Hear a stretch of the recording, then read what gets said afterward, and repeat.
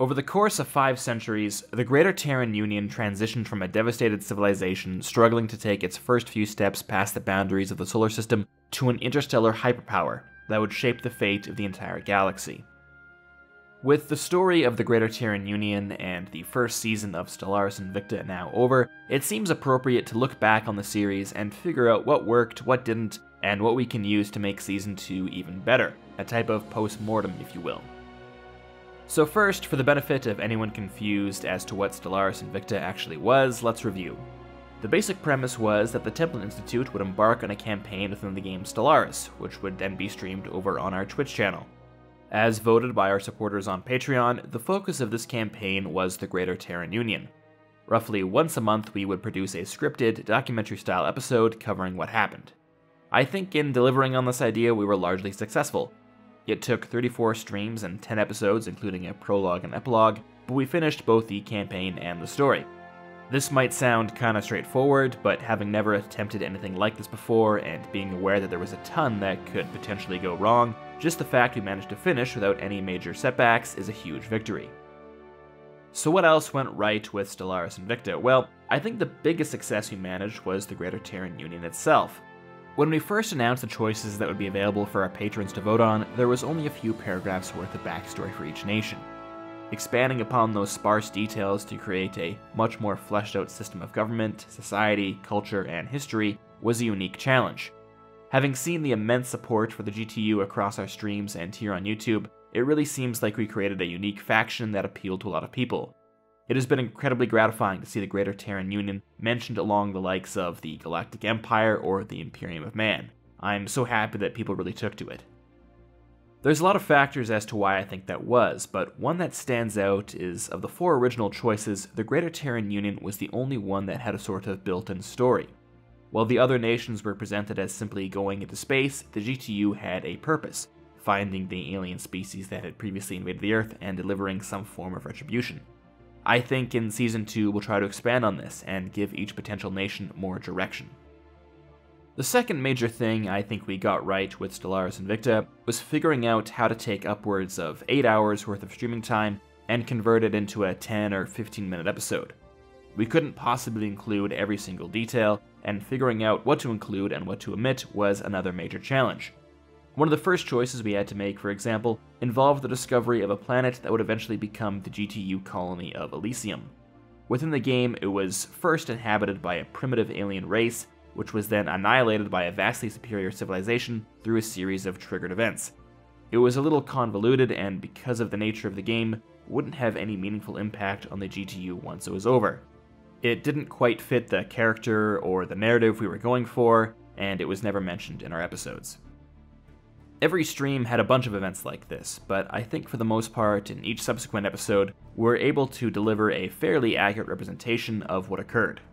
We're interested to hear your feedback though. Was there something from a stream that you wished had been mentioned? Now, one of the biggest problems posed with the series is that within the scripted episodes, we frequently mention things that either aren't really covered in the game or don't really look visually engaging.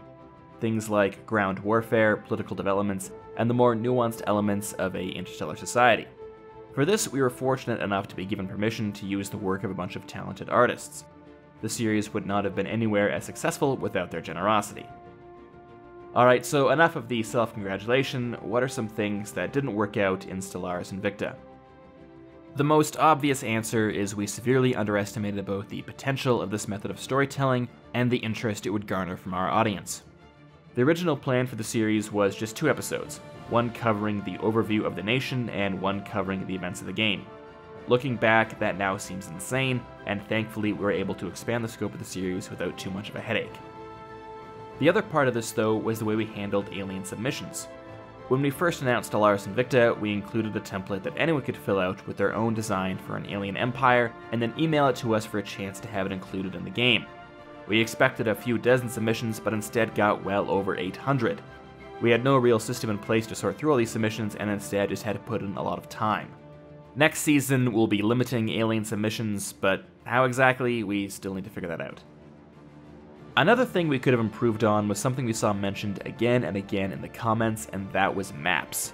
Because we limited each episode to artwork or gameplay footage, it was sometimes hard to understand where exactly things were taking place, which alien nation was which, and how it all related to one another, especially if you hadn't caught any of the streams. Now, the reason we didn't include maps was because I wasn't totally happy with how they looked in-game, and the names of star systems and other elements were often changed over the course of our campaign. In episode 3, I actually made a map from scratch in Photoshop, but keeping it updated over the course of the game and continually adding on new regions as the GTU expanded proved impossible. I'm not sure what the solution is here yet, whether just relenting and including in-game map views, or spending a lot of time recreating the entire galaxy in Photoshop. The last thing I wasn't totally happy with in Stellaris Invicta was our limitations when it came to footage.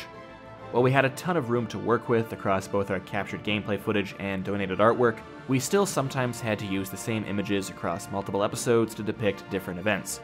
We tried to keep this to a minimum, but sometimes it was unavoidable. We also were unable to depict any type of change across the GTU as the series went on. The capital of the nation looked identical in both the year 2200 and 2600. Sadly, without a budget of a few $1 million and an army of artists we can commission, there is likely no way around this. So that's what I took away from Stellaris Invicta. But before we wrap things up, I'd like to mention a few other brief points. First, we were able to produce 10 episodes of Stellaris Invicta because of the support of our patrons and our members here on YouTube. If you enjoyed Stellaris Invicta and want to see a second season, consider supporting us. Depending on your pledge level, you'll get some cool gear out of it. Also, during our streams on Twitch, we produced a series of radio advertisements for products and services available within the Greater Terran Union. These will be released on the Templin Archives channel over the next few months, and the first one is available right now.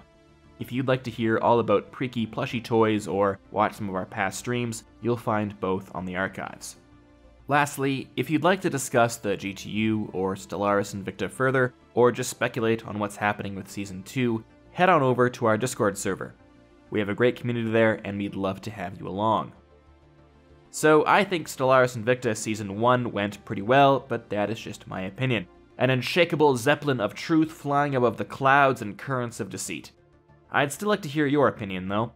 Have any suggestions on how we can improve for Season 2? Was there something about the series I completely forgot to mention? Will we ever find out what happened to the Mist Man? Let us know in the comments below.